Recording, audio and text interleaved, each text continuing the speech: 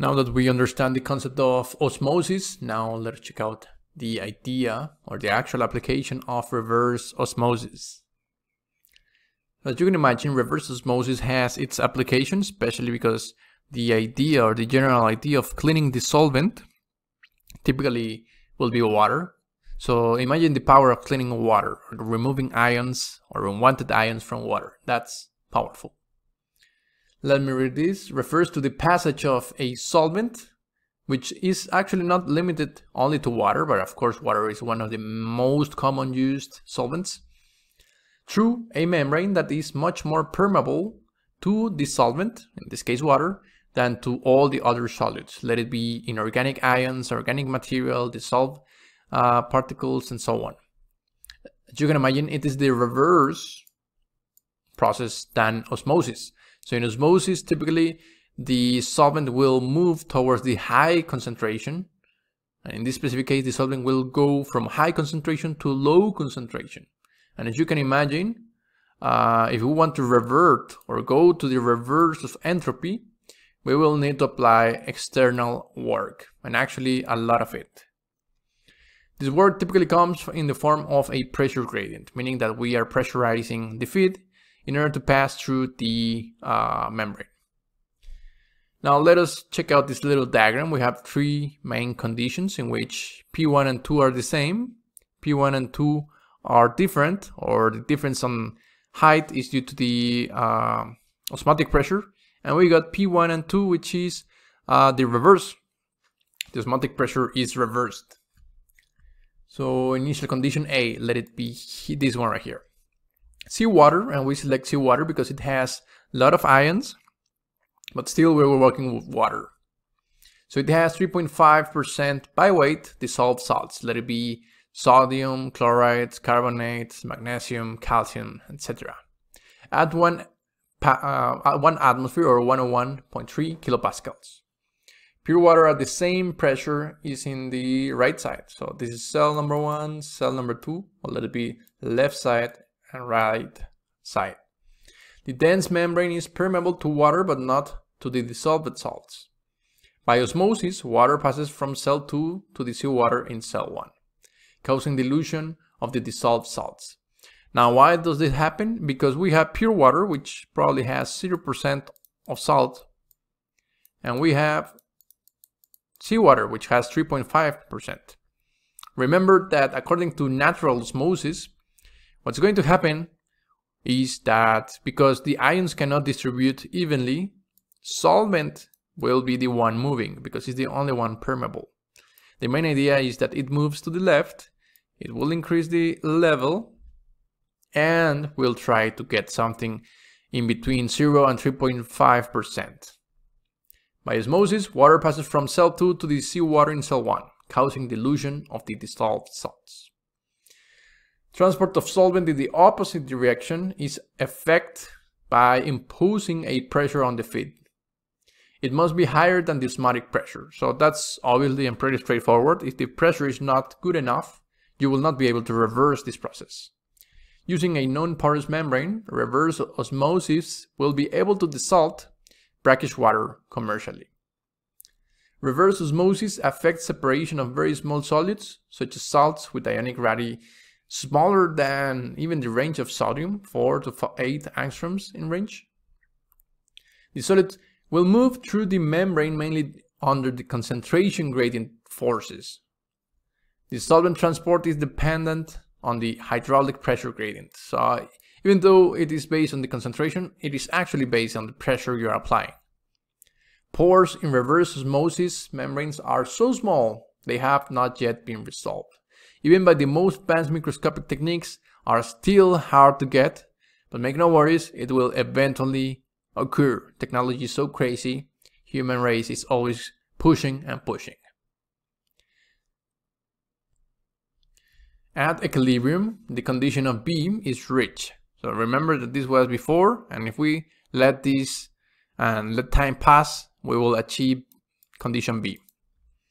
Wherein some pure water still resides on cell 2 and seawater. So you have, let's say, a difference on concentrations, but essentially we have less concentration here. So this is less than 3.5. And pressure 1 in cell 1 is now greater than pressure 2 in cell 2. So if you were to calculate the pressure, guys, as you can imagine, well, this difference on height will be the difference of pressure, of course. Osmosis is not a useful separation process because the solvent is transferred in the wrong direction. Of course, guys, if the main idea is to purify water, we are adding pure water and we are ending up with less pure water. However, the direction of transport of solvent through the membrane can and will be reversed for our convenience. If we apply the pressure required, guys, in P1, that is higher than the sum of the osmotic pressure and the actual pressure, we will be able to counterbalance this. Now, water in the sea salt is transferred to the pure water. So essentially what's happening here, guys, is we got some ionic ions, which comes from salt. What we're doing is we are going to pressure so hard, and we know that ions will not be able to pass through here, so the solvent is going to move. This phenomena is called reverse osmosis. It's used to partially remove solvents from the solid-solvent mix. So by applying an external force, we are able to clean or filter this water.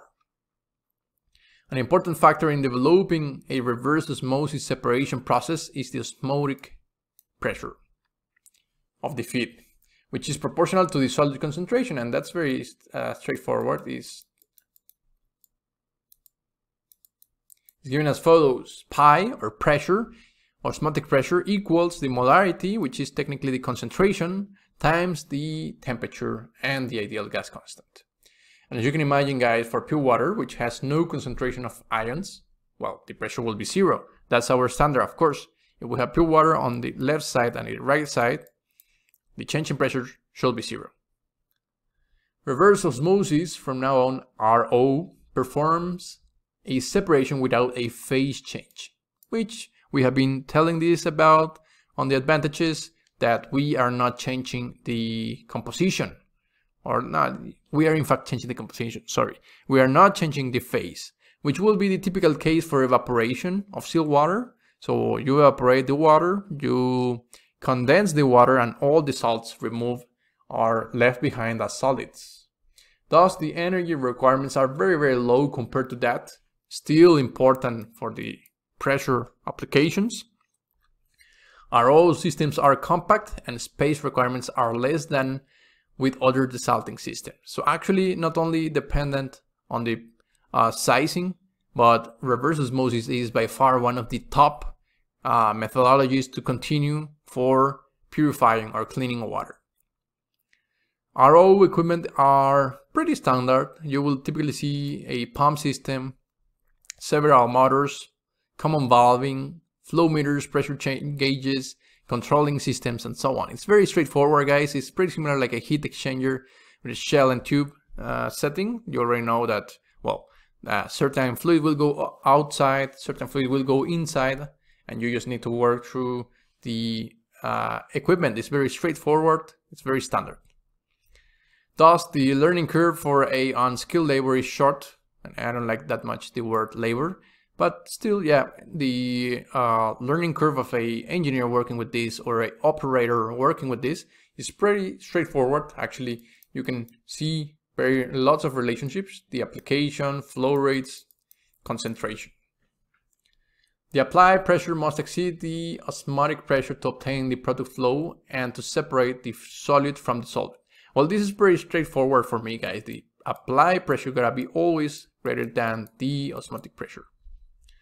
The maximum feed pressure of seawater devices will vary a lot. Actually, you can have from 800 to 1000 psi. The limit of brackish water varies from 400 to 600. So it's very hard to say, well, this is the amount of pressure you should be operating. RO is usually not applicable for concentrated solutions due to the high pressure requirements.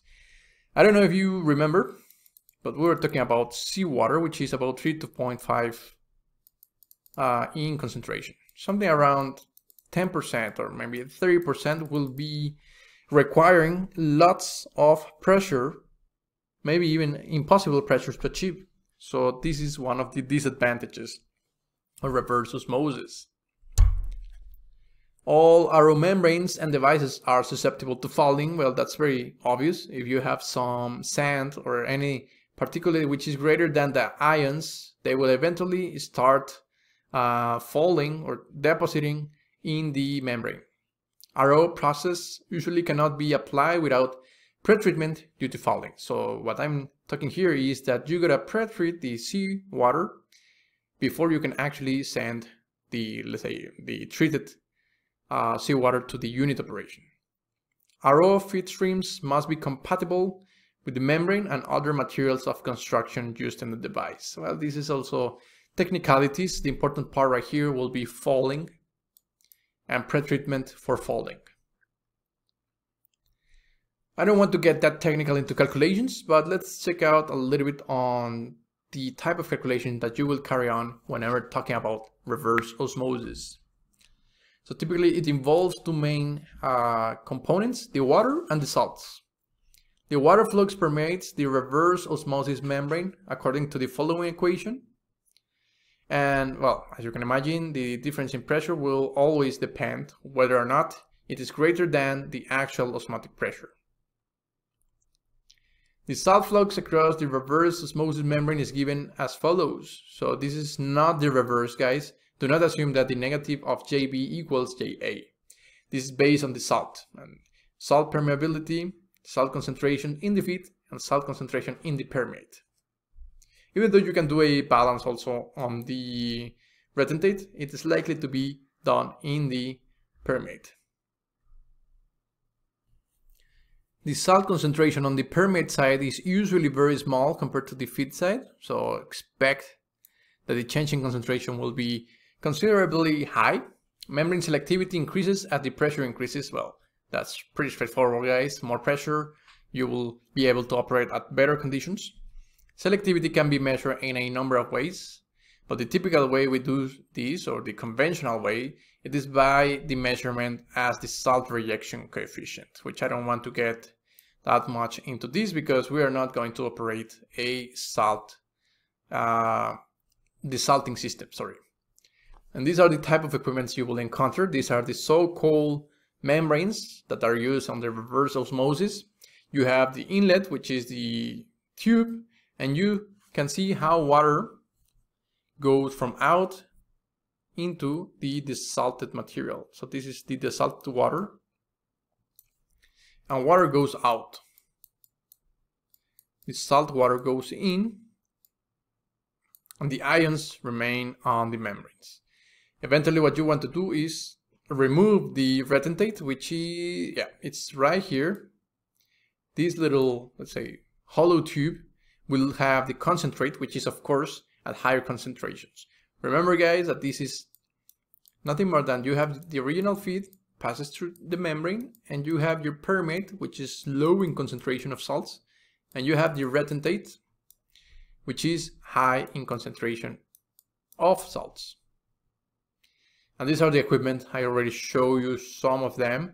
As you can imagine, these are not that big systems, rather a repetition of unit operations. And this is what we're going to encounter a lot in membrane technology, that there are a lot of cartridges system or piping system, but you don't have like a huge pipe. You are not going to encounter a huge tower for reverse osmosis.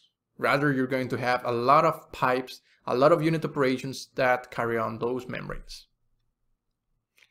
And we have been talking about desalinization of brackish water, but actually there are many other applications on reverse osmosis. Treatment of wastewater to remove impurities, treatment of surface and groundwater, concentration of foodstuff, and removal of alcohol from beers, wines, spirits, and so on.